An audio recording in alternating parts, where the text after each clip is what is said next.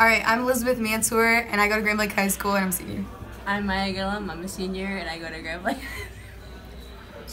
I go to Blanc High School. So just kind of talk about this season, both of you.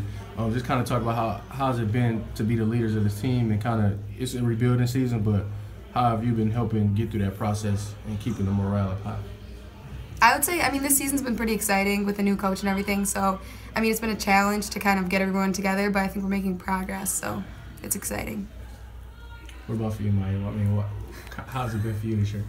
I think it's fun with the players that run JV. Stop making me laugh! Stop! This is so bad. With the players that run JV, play with them this year. It's a lot better because I get to know them. You guys have done a lot better than I did. For people who haven't seen a Grand Blanc game, why should they come on and watch? It's only one more regular season game heading into the districts. Why should they come on and watch y'all play? Because I think we're exciting to watch.